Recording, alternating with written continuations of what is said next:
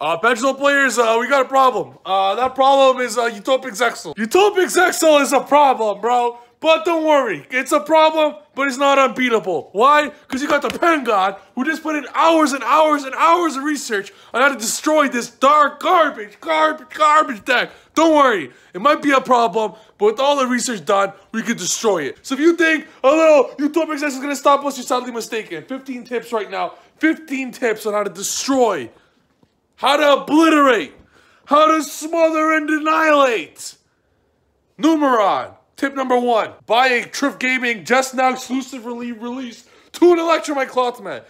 So the 14, stay tuned for the rest of the video. If you think a little rank 1 Numeron deck will stop us, you're mistaken, bro. Because only rank 1 that matters is Pendulums. Because we're ranked number 1 in the world. Let's go. So don't worry, boys. See you right in the video. Smash the subscribe button and let's get it. How to destroy, how to annihilate Numeron. Let's go.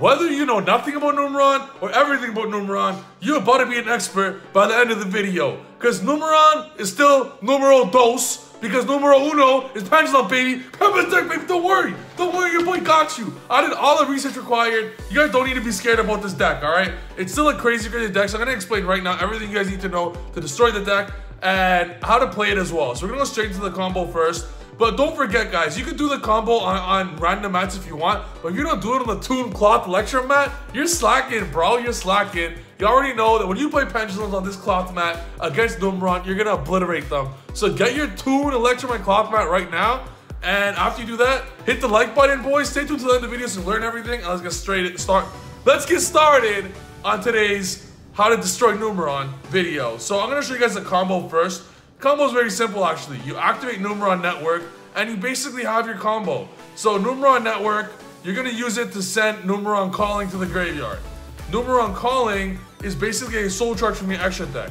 Numeron Calling will then allow you to special summon one of each, up to 4 Numeron Gate monsters from your extra deck. And there's new Numeron cards, so Numeron Gate 1, number 2, number 3, number 4.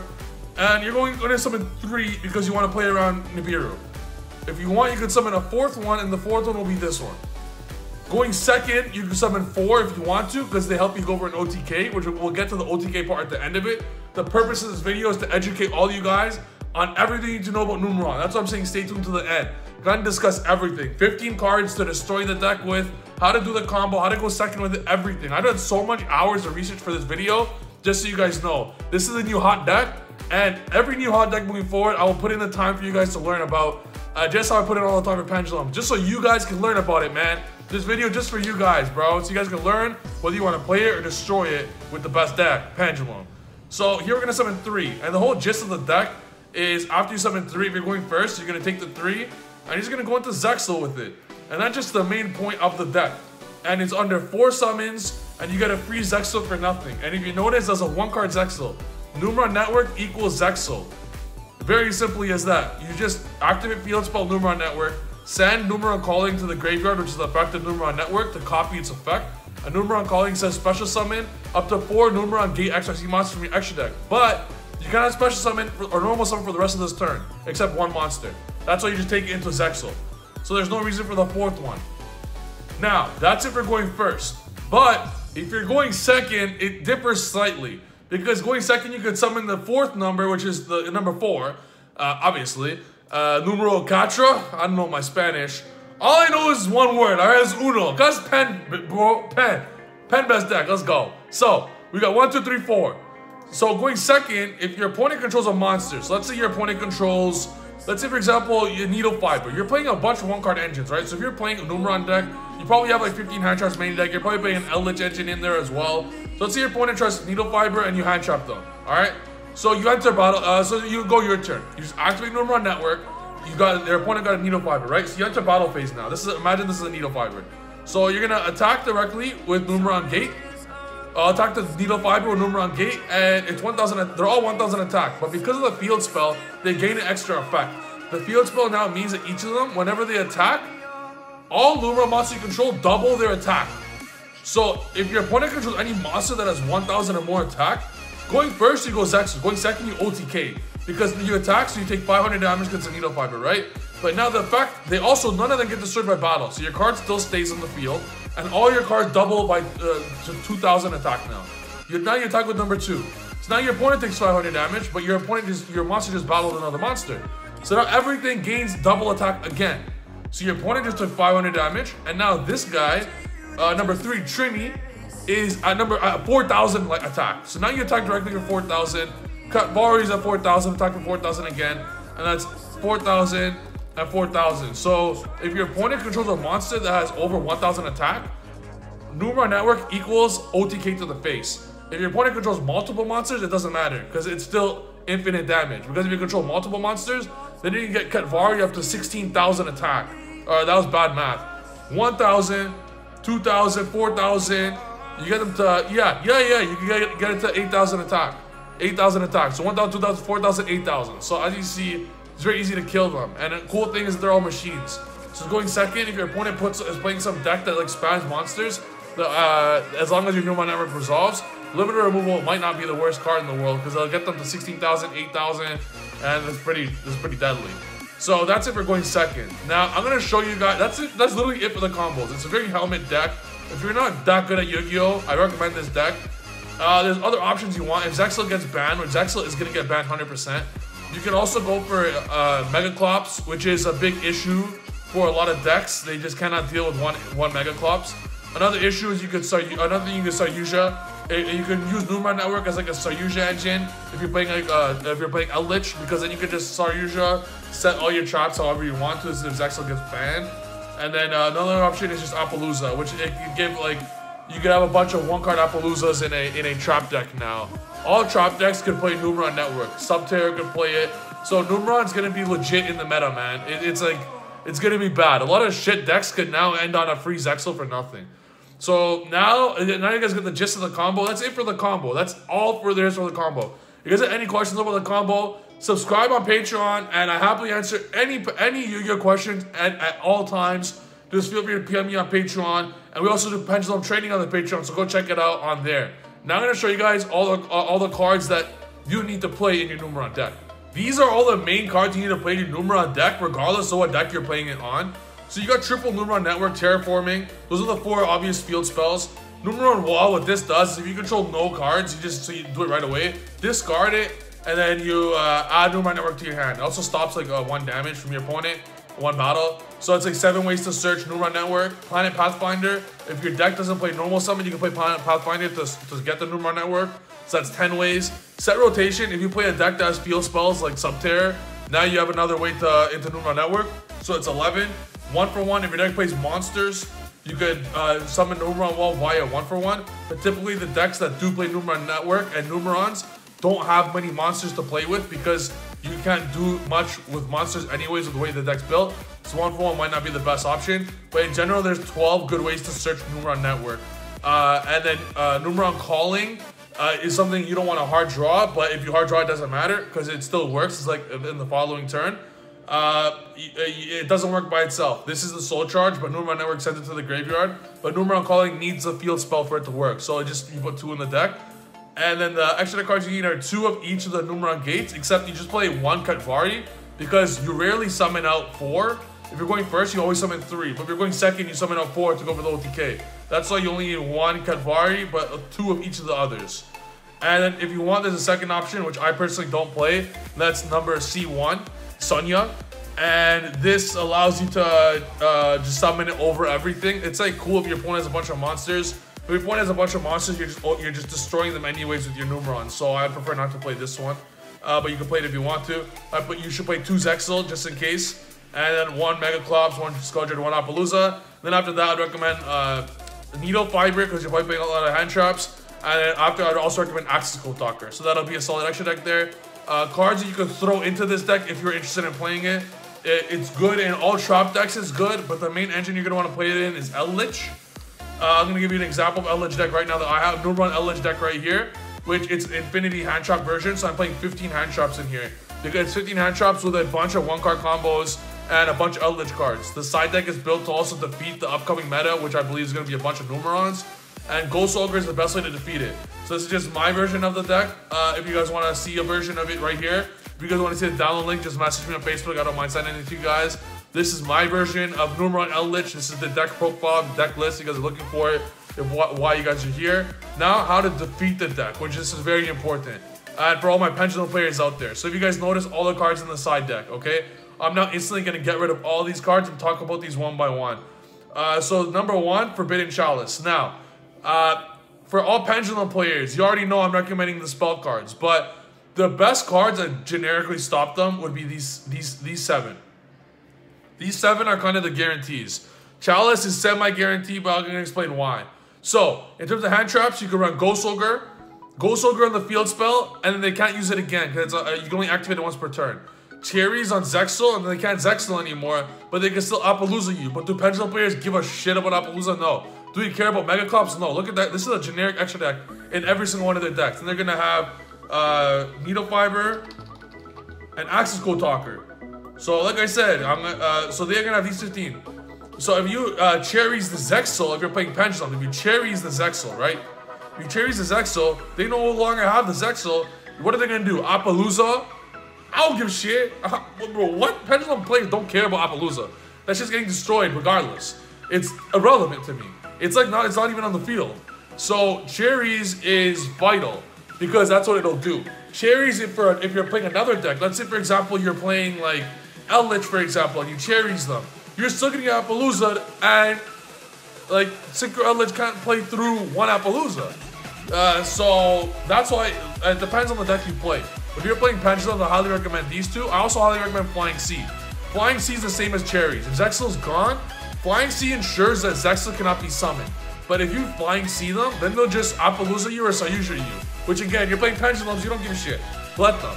So against if you're playing Pendulum, I highly recommend for hand traps is Ghost Reaper, Flying Sea, and Ghost Ogre. A cool thing as well is Gamma. Because the second you activate a scale or a spell card, they're chaining Zexal right away. So you Gamma the Zexal right then and there. So these four are very good for Pendulum players. So moving forward for Pendulum players, if you want to go with hand traps, you could go with these four. But if you want to go with spell cards, cards you could possibly draw into, the cards I like for drawing into would be still Gamma, because Gamma is still good. Like you still draw into it as a 6th card.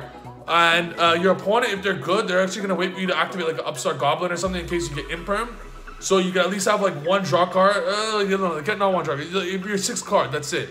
So you have Gamma, Chalice, Ecstasy Encore, Forbidden Droplet. Everyone knows Ecstasy Encore does. It just stops it and they can't respond to it. Chalice has a slight issue. If your opponent opens Scarlet, Sanguine, and Conquistador, they could chain the Conquistador and Scarlet to pop the Conquistador. Pop the Zexal with Conquistador, so it's no longer on field, so Chalice will no longer affect it, and you still cannot activate cards for the rest of the turn.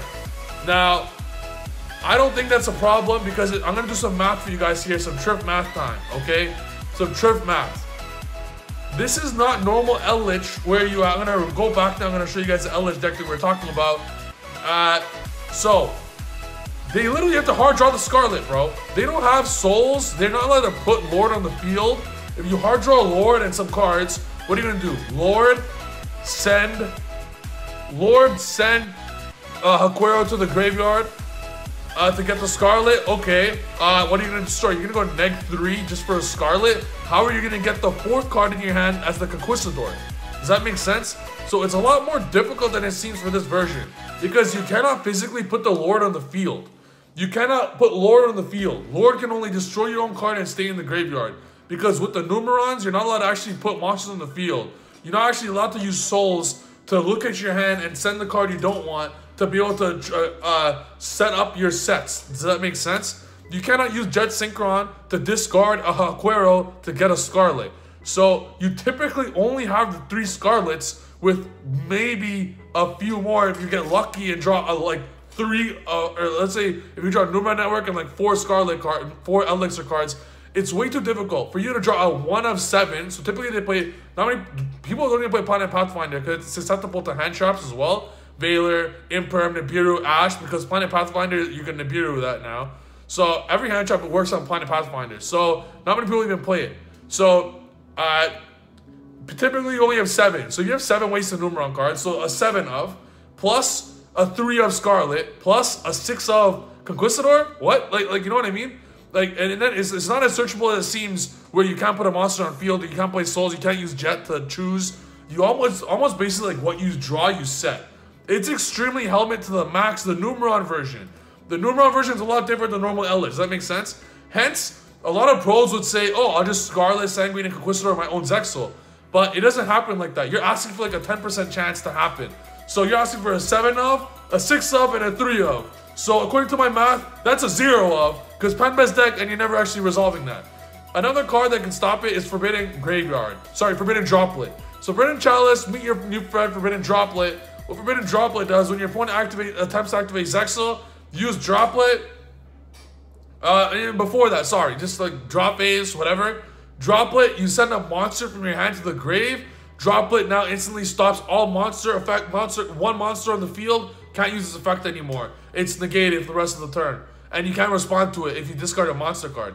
So if you do that, your Zexal's dead as well. And if you side in traps, let's say Imperm or something like that, and send a trap card. So I wouldn't recommend that for like your version, but if you're playing Eldritch and use Forbidden Droplet to send a Golden Lord and a Conquistador, then your opponent cannot respond with trap. It's a red reboot, and there's no monster effects for the rest of this turn. So it's like, it stops both traps and the Zexal. So it's pretty damn powerful there. But for Pendulum, it's okay. But you're going to have 4 cards versus like their hand traps, and you're going to destroy them. But ideally, I would say Gamma, Encore, and Chalice are the best ones for Pendulum. If you want to go with hand traps, Ogre, Flying Sea, Cherries, and Gamma, Encore, Chalice. So these are the best ones to play. The other generic one, obviously going to need the driver. Other generic ones are Delta is pretty good because they can stop the field spell if you're already playing Gammas as well. Imperm, if your opponent is thinking like you're playing Pendulums, I can't let him activate one spell card. You know what I mean?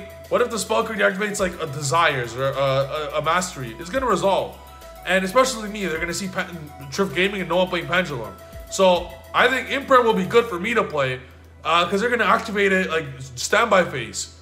So you'll just Imperm them. But if they wait for you to activate one card, your Desires already resolved. You're good. You know what I mean? Like you could draw into more stuff or like random interruptions to stop your opponent on the following turn, random stuff like that. Planet Pathfinder, if they play that in Imperial works. Going second for the OTK, when they summon 4 cards to try and OTK you, but they don't OTK you, they do a lot of damage, and then you go into something else, and the Imperial can work out, but not really. Veiler, Ash, all the hand traps in the world work on Planet Pathfinder. Dino Wrestler, they're only going to have a 3 material Zexal, so it's going to be 2,000 attack. So you can just special summon the Dino Wrestler, they'll chain the Zexal, no problem. Enter battle phase, Dino Wrestler, destroy, and then destroy the field spell. So then they don't have a Numeron, they can't OTK you with Numerons on the following turn. So I'd recommend Dino Wrestler as well as one of the top cards to play. Red Reboot to stop the trap cards. I think the only card moving forward you play is Dino Wrestler and Red Reboot to stop traps. Focus on Numerons moving forward. Cosmic Cyclone as a follow-up. If you get rid of the Zexal, just Cosmic Cyclone the field spell next turn. You could potentially play triple Pengraph to hard draw it and have some interruption. And those are, in my opinion, the best interruptions here, the best 15. So that's the video, guys. Super in-depth for you guys. I did a lot of research here. I picked 15 cards for all Pendulum players to use to destroy Numeron. Because Numeron, bro, trust me, y'all gone, bro. Pendulum best deck, and we ain't leaving nowhere, bro. So you guys like the video, smash the subscribe button if you guys got this far. Smash the like button. Let's get 500 likes. And I'll do more videos like this where I can teach you guys how to play new decks, how to destroy new decks, so you know how to defeat all the new challenges that we're going to have. Don't forget to check out the beautiful Trif Gaming Cloth playmat, bro. I'm telling you right now, it's the best mats in the game, best quality in the game. Everyone can attest for that. And lastly, if you guys want to learn more about Pendulums and more, if you guys have any questions about this deck, message me on Patreon. Sign up right now, Pendulum Trading. All the trading available, even the cheapest option available. Lots of options for you guys to learn and get better at Yu-Gi-Oh! Hope you guys liked the video. Let's go, and we'll see you guys next video. Peace.